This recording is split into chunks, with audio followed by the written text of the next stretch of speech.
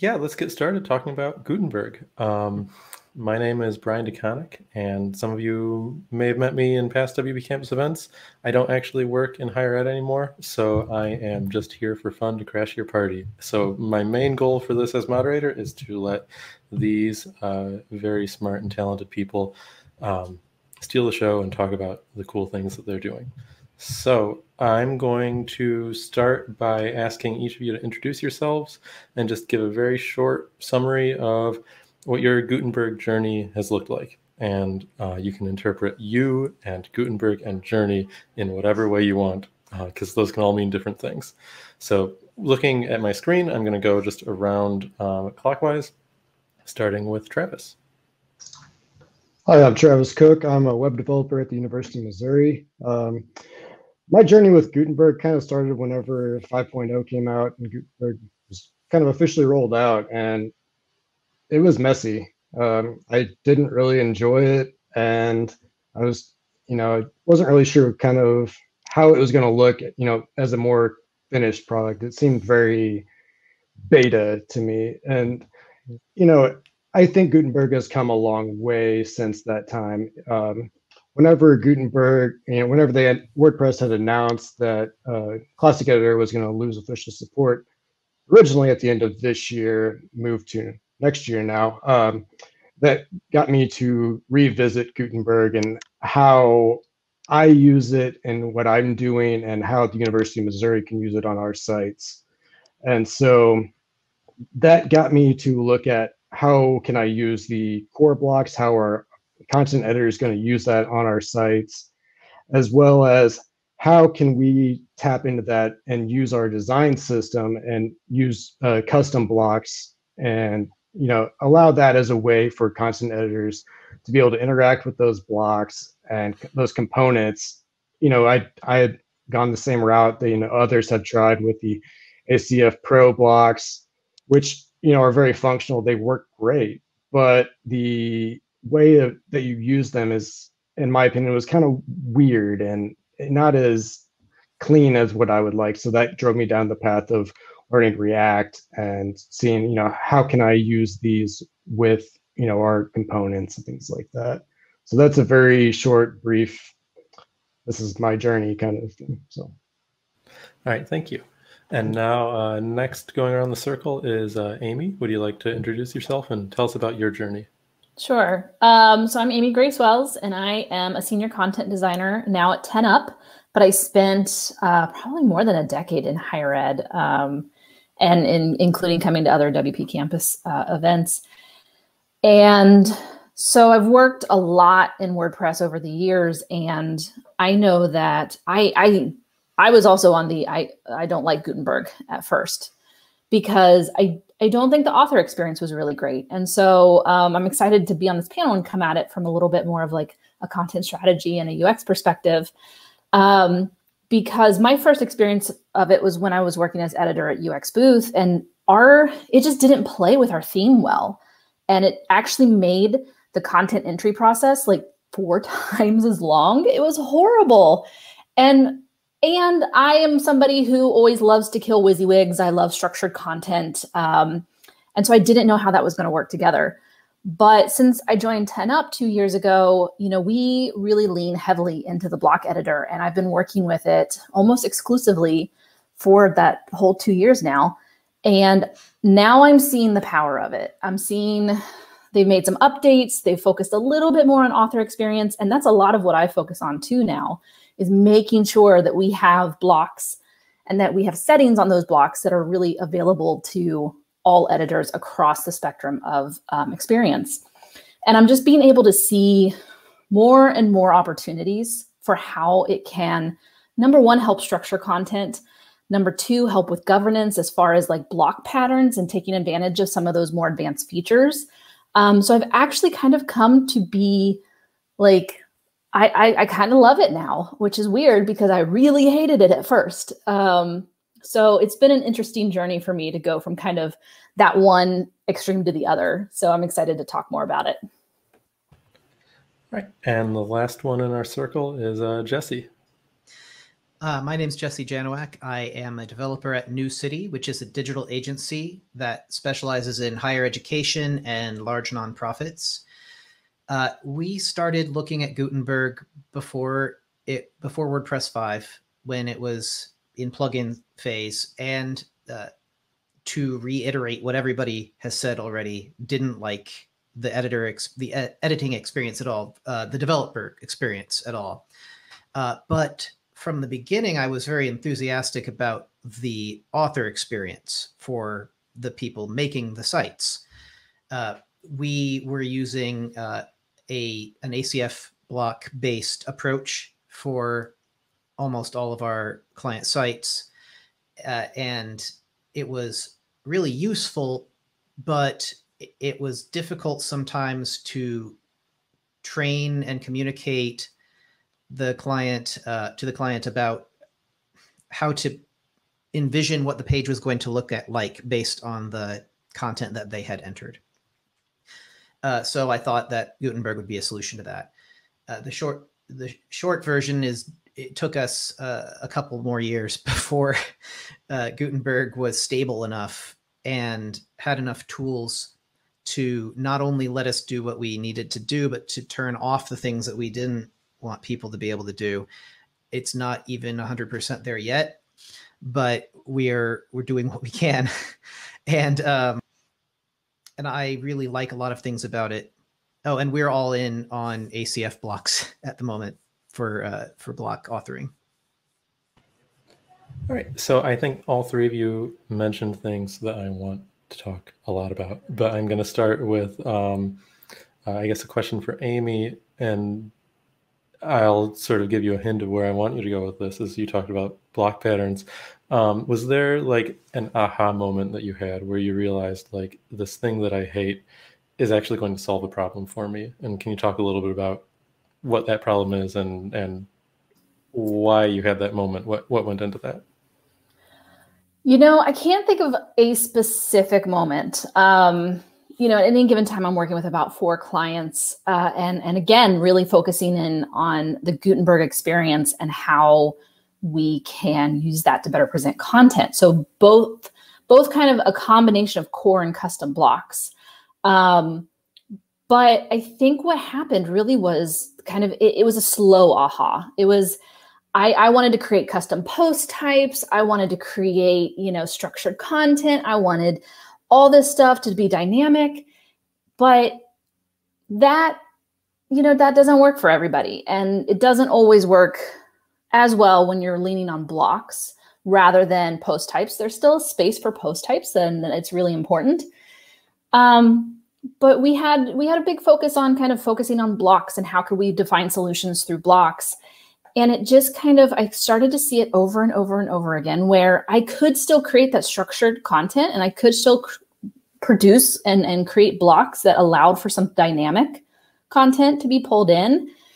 And it just, what just happened was I could see people starting to learn how to lay out content better than they could in a WYSIWYG, in the classic editor. And it was something where, you know, people still struggle with it. I do lots of trainings for organizations now, and teaching them how to use blocks. But it was just something where slowly I started to see that editors could actually use this, and in a lot of ways, sometimes better than trying to add images and trying to add those kind of visual elements to content through the classic editor. And I think that's really kind of where I was like, oh, okay, maybe this isn't as hard as it seemed at first. And as your sort of follow-up with that, and Travis or Jesse, please feel free to share thoughts as well.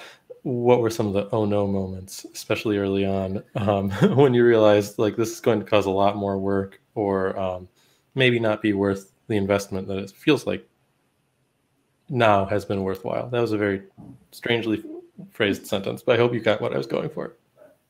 I'll just kick off real quick. I think that there is always going to be a bit of a need, and I apologize, apparently the mailman's here.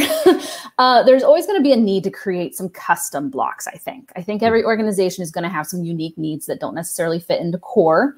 So you do need somebody on your team who can help you with that, whether that's in-house or out-of-house. So I think that that is a big transition, especially for a lot of higher ed organizations right now that haven't been using Gutenberg. It's going to take a little bit of a lift, and it takes a little bit of a training curve too to get people to learn how to use the block editor. And those are a couple big, like, oh no, this is going to take a little more effort than we thought. Mm-hmm. Travis, I see you nodding along. Yeah, at Mizzou, we're still kind of in the early stages of rolling out block editor on our sites. We only have maybe like 10 to 15 sites that are actually using block editor at the moment. So like the biggest like, oh no portion really isn't so much on the technical side. Yeah, it is a lot of work to create the custom blocks, especially if you want to go the React route of doing so. But the thing that really is the holdup for us is how are we going to train our content folks on how to utilize this new editor? Because, especially, for larger institutions, rolling out something that is this big of a change as you're going from classic editor to block editor, it's a huge shift. And so making sure that folks know how to use it and, are doing the things the way that we want them to do, and actually being able to also restrict the way that they're doing it. So, there's things you don't want some folks doing on higher ed sites. And so making sure that there is a way to restrict that and trying to stay ahead of that curve so that, you're not going to start seeing things on your site. You're like, oh no, I didn't see them, the ability of them to be able to do that. And so trying to stay ahead of that. And I think to that training point, it is really scary to move from the classic editor to the block editor. Like there's just something inherently intimidating about it. And I think when you come at it from that training perspective, you have to acknowledge that with your content creators and your editors, because it is a learning curve. It's not a big learning curve. In my experience, it's not as big as it actually seems, but it is really intimidating, and you have to acknowledge that. Mm-hmm. For my part, there were two oh no's. One was technical, and it doesn't require a lot of explanation. It was mostly that I had a really hard time getting my style sheets, which are global usually, not component based, to work in the back end editor and the front end. And all of the block styles that were built into core that I had to override and come up with really clever solutions. And then like half the time find out, no, there was actually a more elegant way of solving that didn't require hitting it with a sledgehammer.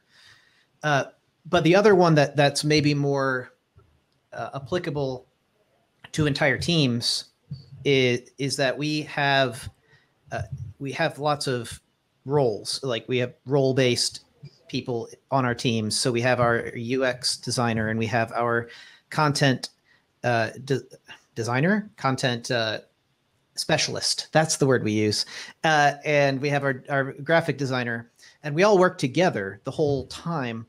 But our designers had developed over the years a set of sort of design patterns based around the strengths and weaknesses of the tools we were already using. And it took some practice to break some of the old habits and also learn the limitations of Gutenberg. All these things are like, well, that used to be pretty easy, but it's hard now. But that used to be super hard, but now it's really easy. The conversations got flipped on their heads a lot of the time, and conversations we had gotten past, like they didn't have to ask me anymore if it would work.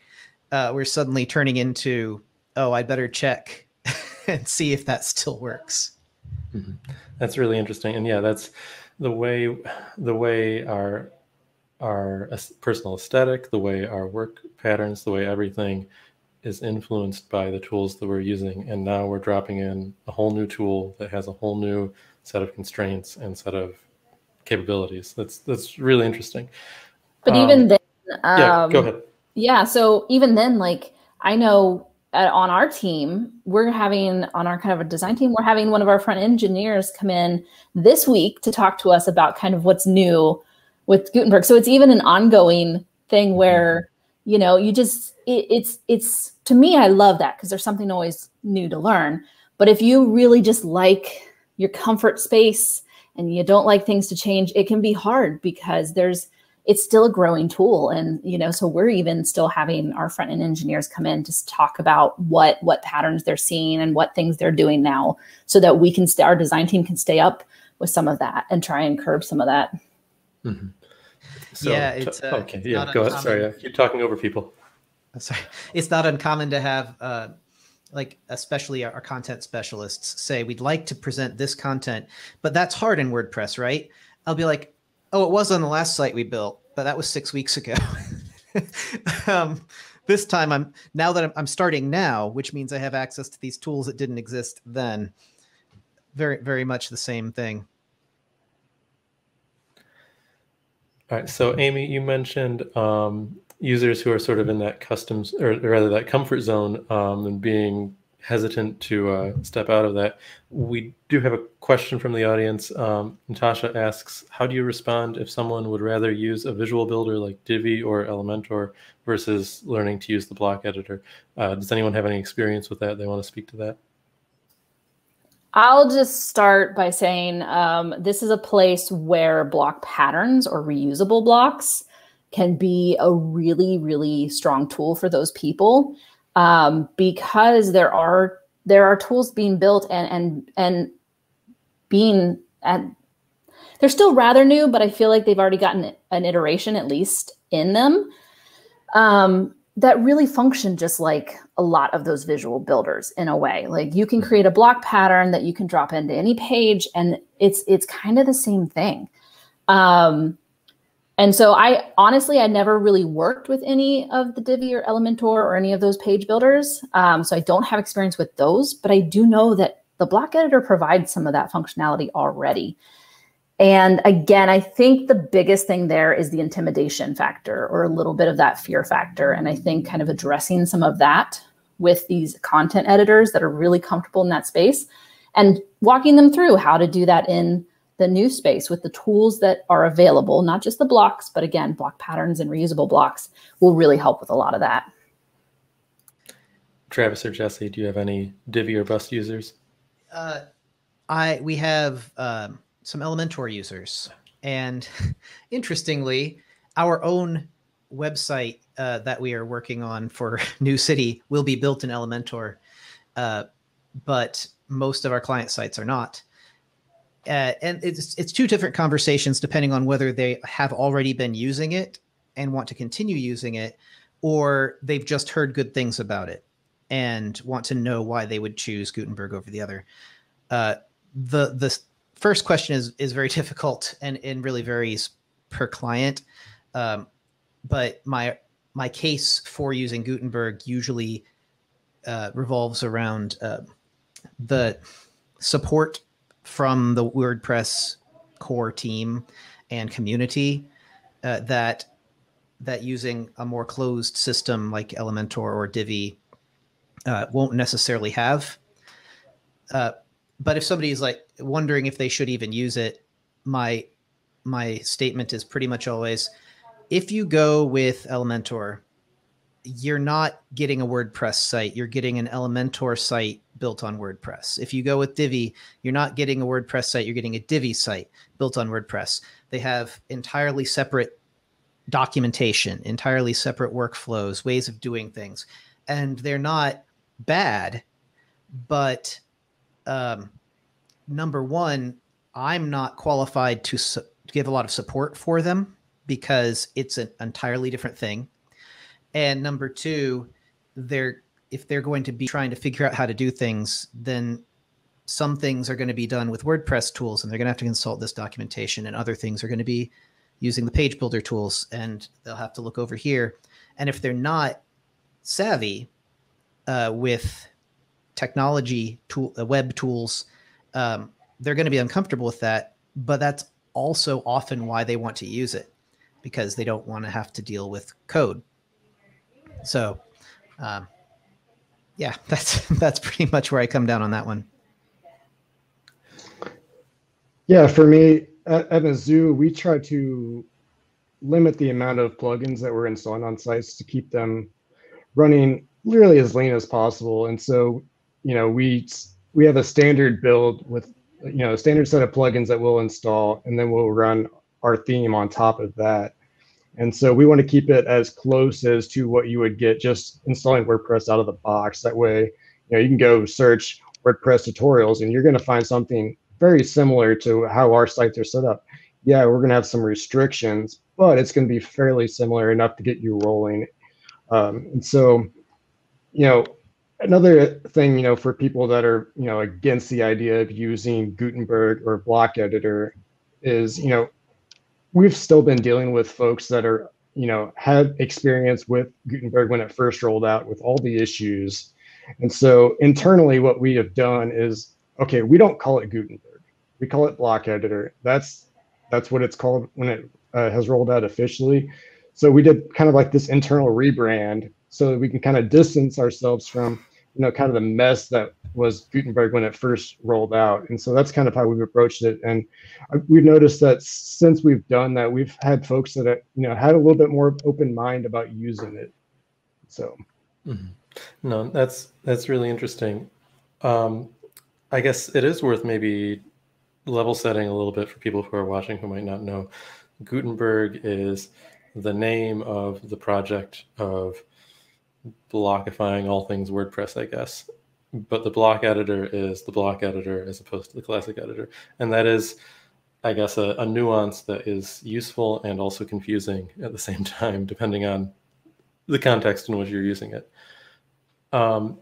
I guess, so there are a couple of questions that are being submitted via Slido. Please, audience, continue doing that.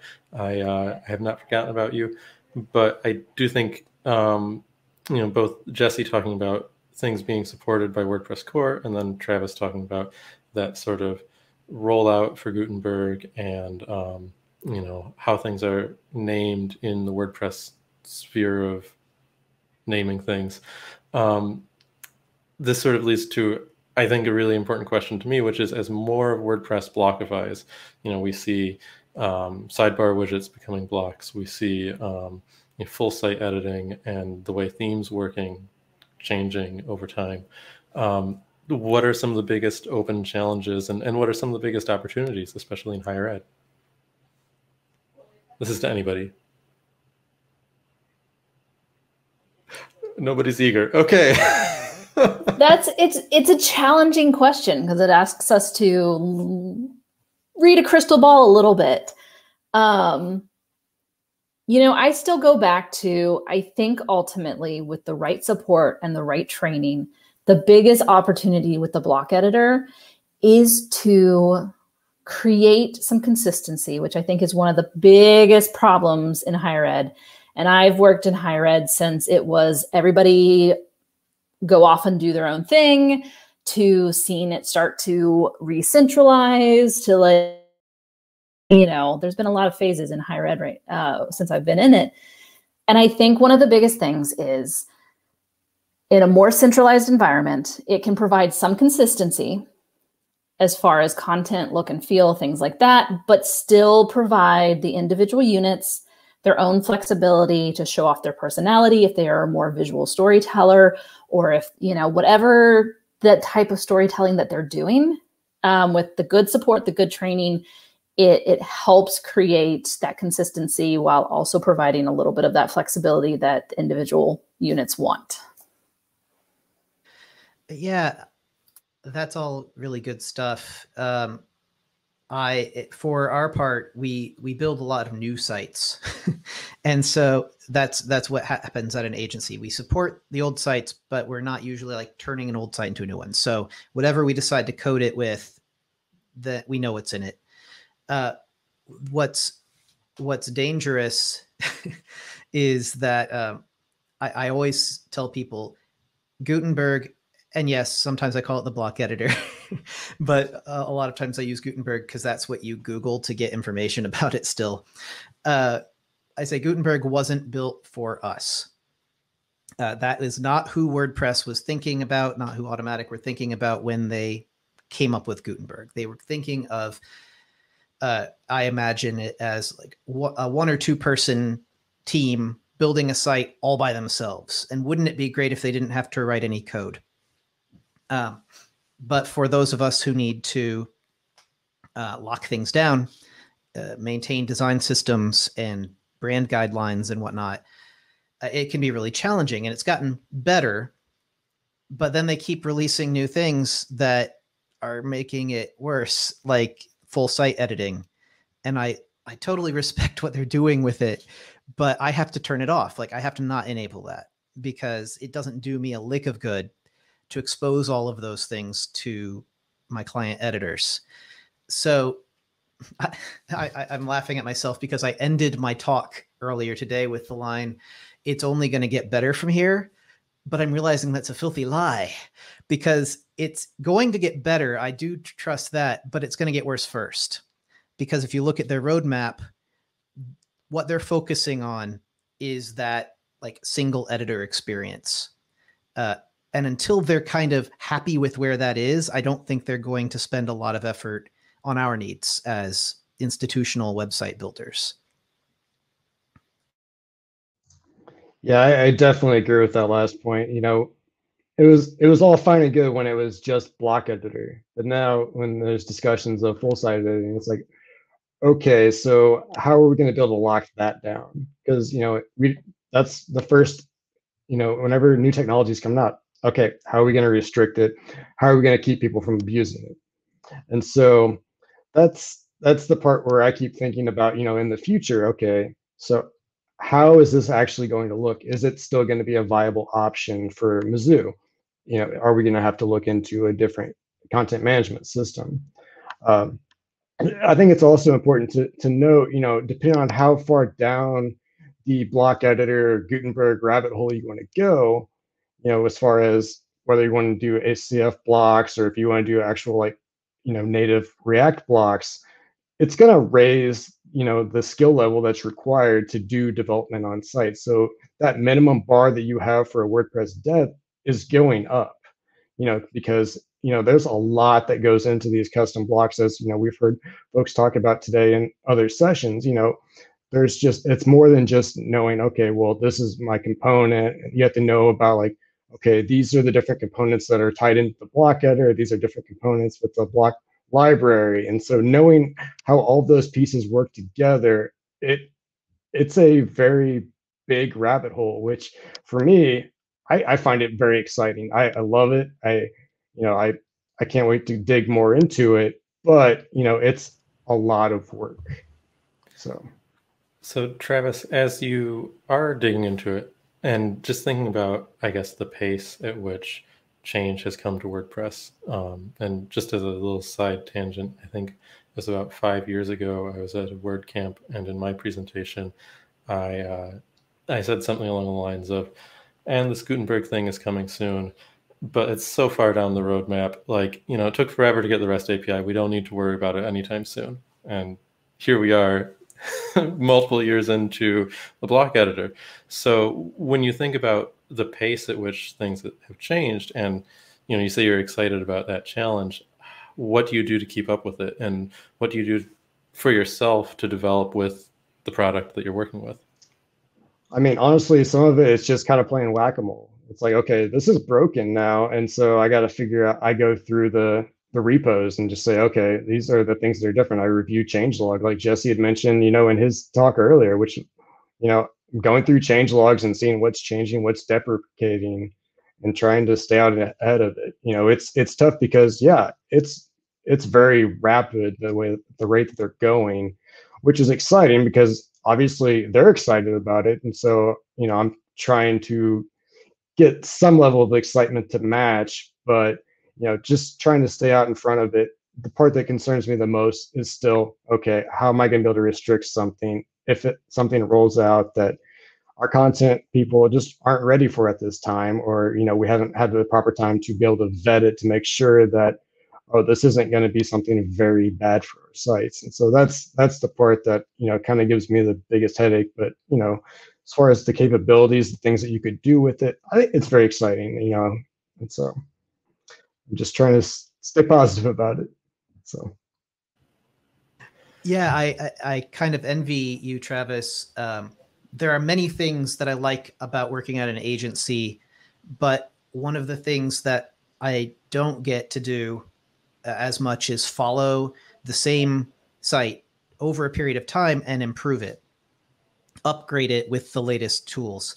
And that there's some satisfaction that does come from that I miss from, I used to work in a college as a web developer, and incremental improvements what is something that WordPress definitely gives us the opportunity to do because, like you said, they're changing it all the time.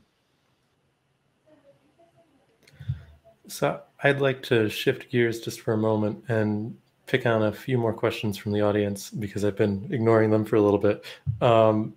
So first I want to start with a question I think is very important and we haven't touched on at all, from Adam Lentz about accessibility, whether the block editor will ever meet sort of WCAG standards. And I guess for this group, when you're talking with your clients or when you're talking with people at your institution, how do you have that accessibility conversation around the block editor? What are the things that you say are good? What are the things that you say are bad? How do you frame it for your users? Nobody's eager to answer this question either. Yeah, it depends on the team and what their needs are, because we're unfortunately as developers using a tool not made by us in the unfortunate situation of having to say, if it's broken, it's just broken. So like, I would not want to build a Gutenberg site without a mouse, for example, if that were a limitation that I had to work under, or with a screen reader. I don't know what the specific shortcomings are, but I do know that there are some. It's gotten a lot better. They've put a lot more attention into it than they did at first.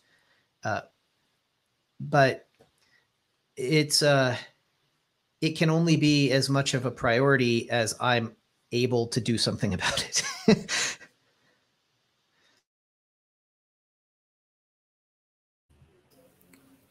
And I'll just say from my end, a lot more of our accessibility conversations happen at the engineering side of things. But I know that, you know, we're building sites that are AA, like that's our standard for everything we do. And again, we almost work exclusively in the block editor. I had not thought about the author experience though, and the accessibility of that. So that is a really good point. But I know, you know, when I'm thinking about design and accessibility that way, again, being able to have a support team from the dev and the engineering side that can help me customize blocks, either do custom blocks or small changes to core blocks, so I can make slightly more inclusive or accessible experiences, is a really key thing. So kind of having that really close relationship between design and development has been really important for our teams. Yeah, it's difficult to address accessibility with a product that you don't manage. And so, you know, it's a lot easier for when you're developing custom blocks of your own to try to really be thoughtful with how you're developing those, how you're using the components so that, you know, it's keyboard friendly, that, you know, that you're trying to tick all the necessary boxes. But, you know, with these core blocks and, you know, things that really it's on WordPress's core team, it's hard to really be able to say, okay, I'm going to address that, because it's like, well, I can't, you know, I can submit an issue to WordPress and, you know, cross my fingers and hope that they'll see it and hope that they'll address it. But beyond that, you know, I'm not ignoring the issue. It's just, I don't have the ability, you know, not due to technical ability, but due to I don't manage the product, you know, I can't address that. But I want to make sure that, you know, the things that I can control, they are addressing accessibility. So all of our components that we're developing, you know, all of our templates that we're developing, all of those things are being assessed for accessibility so that, you know, when a user goes to the site, it is accessible. And so if there's things that we can address, they're going to get addressed right away. Yeah, lest anybody think I'm downplaying accessibility, I read the correct question directly from the thread, and so I was addressing the backend, the editor. But yeah, it's completely possible to build a website with the block editor where the entire front end it meets all of the standards that you want it to meet. You're still in control of the code that gets delivered to the browser. Right. Yeah, and I think, well, I don't know if you can hear the cat in the background. That's exciting. So yeah, I think these are all very good points, and yeah, there is this distinction between what we can control in what we present to our public-facing users and the components that we build for ourselves within the editor, and then the bigger editing experience. So very briefly, I'll just plug. A couple of years ago, WPCampus sponsored the Gutenberg accessibility audit. It's maybe a little bit out of date, but there's still a lot of really good information in there, and everybody should go check it out in the Learning Library. Go do that. We put a lot of work into that. Looking at the time, I'm gonna try to get through a couple of other questions that have been submitted. Mark Root Wiley asks, specifically for Amy, but I think everybody can probably comment on this. What are use cases for post types and post meta that remain after your embrace of the block editor? Are you using blocks to set and display post meta? Absolutely. Absolutely, we are. Again, there is still a place for custom post types. And a great thing about a lot of those is that that information can be pulled into blocks. Sometimes it requires custom blocks, but once you have that tool, you can really use it. So the most recent one that comes to mind is we were working with a client outside of higher ed, but has products. And so we can create a custom post type and have taxonomies, have fields, have different things for that post type that can then be pulled into a product block that people can put on their pages, in the appropriate area. And so, this within a higher ed, you think about all the different types of kind of structured content that you have, whether it's a course, whether it's a program of a major, something like that. You can really leverage that structured content through the post types, through the taxonomies, through all that meta, along with the block editor to make editors' experiences a lot easier and to reduce a lot of the redundant or outdated content. So all that rot that happens on websites that don't get maintained, by pulling in some of that post meta through blocks, you're basically creating some dynamic content that maybe wouldn't have been dynamic before. Yeah. The most common example we use on our client sites are people directories, but any type of content where you're treating the post like a database entry, that's still the best way to do it, because it essentially is a database entry and it has its fields that are associated with it. And so when you want to filter by something or display a list of something where you display content pulled from inside it, that's just not feasible with the block editor. So you may want to incorporate the block editor in some way for the front end view of that post. But then again, maybe not.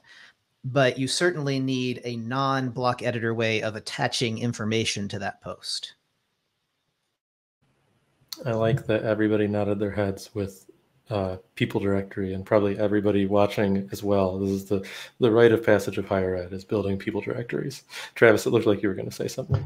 Yeah, that's still our most common custom post type that we're building out, is still people directories. And you can use a lot of these custom post types in conjunction with block editor. You can use blocks on the custom post types, and so it's choosing the right tool for the job that you have. You can't just say, okay, well, this is just block editor, this is just custom post types. It's picking the right tool for the job that you have, so that your client's happy and that you're doing it in a way that you're going to be able to support in the future. Looking down the list of questions, and I think this fits very nicely into the conversation we've just been having. What's from Jared? What's the biggest advantage other than layout flexibility in the editor of the block editor over structured content like post types and custom fields?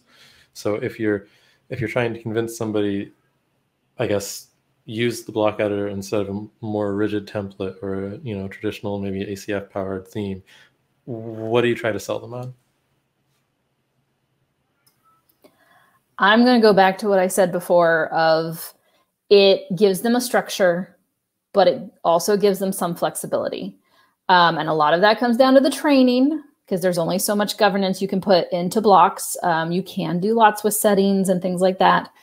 And we do a lot of that, but especially in higher ed, I feel like that's what people always wanted. People always wanted to be able to have a little bit of flexibility, at least a little bit. Normally they want a ton of flexibility, but they're willing to compromise for a little bit of flexibility to be able to say why they are unique. Because every program I've ever worked with, I've worked in Central Com, I've worked in colleges, both arts and sciences, and they're all the same. They're all the same. They all think they're very special, and they are very special. Don't get me wrong, you're very special. But we're all solving the same challenges. And so the block editor really allows to solve the big challenges, but provide the flexibility that individuals need.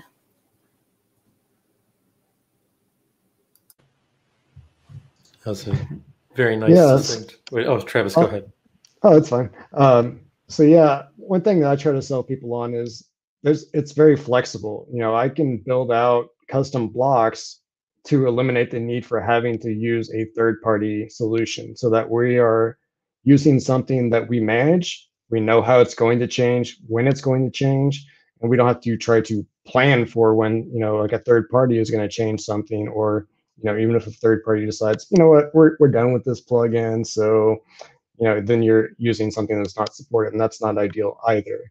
So, for example, one solution, one thing that we needed at Mizzou was a way to use accordions. There are probably thousands of accordion plugins out there, and you'd have to kind of tweak them a little bit to use the styling that Mizzou uses, or we could create a custom block that already uses a React component that we've built. And so using that, we manage it, we know how it's going to change, we know when it's going to change, and we can set restrictions on how we want folks to use it. And so I think that's the most exciting thing is, we can sell it as, we're using this, we're embracing this. And, if you use this on your site, you can take advantage of some of our Mizzou branded components, and you can see it in the editor. It's nice. You're not having to do kind of, add something into an ACF field and then, click preview to see kind of how it's going to look when the information's pushed over into a template. You can actually see it on the edit screen. It may not always be one-to-one, but it's going to get you at least in the ballpark, so you can have that mental picture of how it's going to look whenever you publish the page. And I actually just had this experience last week of right now we have one site that's stuck in the classic editor that we're trying to upgrade, and I needed to insert tables. And I was like, oh crap, I've completely forgotten how to hard code tables in the classic editor.